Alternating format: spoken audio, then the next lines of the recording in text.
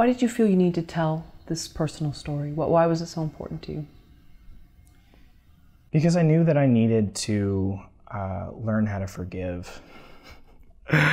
That's basically as simple as it can be, really.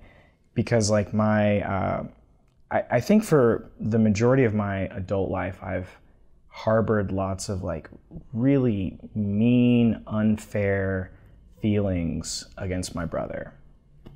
And it's really only been, I think, really, actually, it's kind of timed up perfectly with the making of this film, because now, like for instance, before the movie, we rarely ever talked. And I probably saw my brother maybe like once a year, maybe. And that was on holidays, and that was just for the free food. That's all it was for. And I knew that I wanted to try to forgive him. And I wanted to also try to forgive myself for not forgiving him. It's like this weird Inception-like mind trick. But basically, I came out of film school, and I was like, I really want to make a feature. What's the most potent topic I can make a feature about in my life? And I tried to write, I wrote all these other scripts, but I realized I was mostly running away from wanting to talk about my brother. And so the whole thing was originally designed because like what I wanted to happen, and this would have been so great, it was, I get a kick out of it, but what was supposed to happen is I was going to write a script, and I was going to play myself in the script, and my brother was going to play himself. And because I wrote it, I could make him say things to me, and I could say things to him, and together, throughout this process, we could learn to forgive each other, and hopefully maybe salvage a little bit of a relationship out of it. That was the whole point. And what was crazy is almost like down to the day. Like I started writing the script, and I was talking to my brother, and my brother and I, for the first time, started talking about things. I would ask him like, "Hey, so why did you used to do that growing up?" Or "Why were you never here? What were you doing?"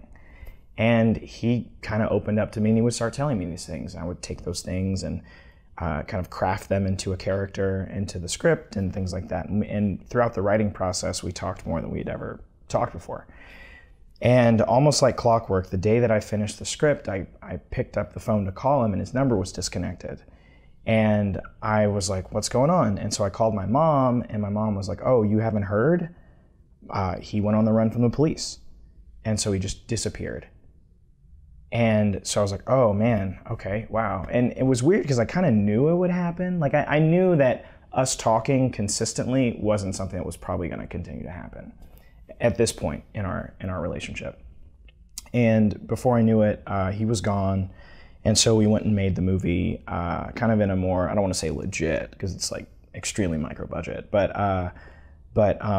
we, hired actors, and like suddenly it was going to be a thing. And before that, it was just going to be basically me and him and like a DP, and that's it. That was what the whole thing was designed to do.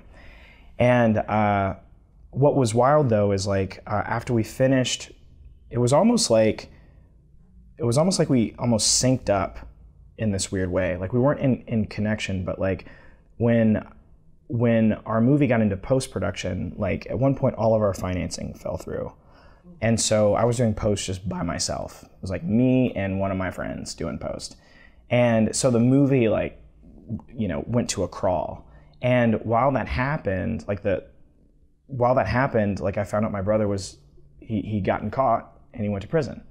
And so it's weird because I felt like I was trapped in post while my brother was trapped in prison. That's what it felt like. And then the craziest thing happened. At one point, like the financial end got taken care of in terms of post, and then suddenly things sped up again. And around that time, my brother got released early from prison on a work release program. And so he basically got out of prison, and then he was sort of in this sort of incubating period where all he had to do was he had to get a job, and he had to report to certain parole officers and things like that. And so like I finished the movie almost exactly around the time he got out of prison. And what was fascinating is like, because he had gone through this really rough experience and I had gone through a creatively rough experience, we both kind of met up again, and like our relationship kind of picked up right where it left off. And it was beautiful. And he saw the movie, and he saw himself in the movie, and saw how I felt about him in the movie, and like we cried about it. And since then, this is like what, 7 months later, we text every day, we call each other every other day, and we talk frequently. And my brother now, he's completely turned his life around. He's got a great job, and he's being a father to his children, and it's a beautiful thing. And I really do think that our whole family coming together to tell the story of that is my feature, Then There Was Joe, I think that truly healed my family. And I can say that unequivocally. It totally brought my family together in a beautiful way. And so I do know at least the power of movies to at least heal my family. And that's a real thing. And that was a very beautiful thing that I don't think could have been planned. It just happened sort of serendipitously. And it was beautiful. And so I do know like firsthand that's why I tell stories. I tell them to heal. I know you said you screened the film at the Arkansas Cinema Society, mm-hmm. And was your brother there? He was. It was amazing because we weren't sure if he was going to be able to make it. He actually had to get permission to actually show up and do it. But he was there. He was in the second row, and it wasn't the first time he had seen it because we watched it together before that. But he was there, and it was amazing because he was laughing almost harder than anyone else was laughing in the movie, which was great. And then afterwards, it was amazing because the Ray Grady, who's the actor that plays my brother, who was phenomenal in the movie, got to meet my actual brother.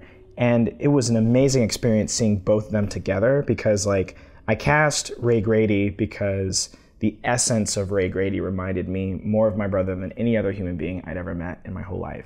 And so to see both of them together was mind-blowing. It was awesome. It was incredible. And they were like kindred spirits. They were joking and like they had always been friends. It was amazing. It was a really cool experience.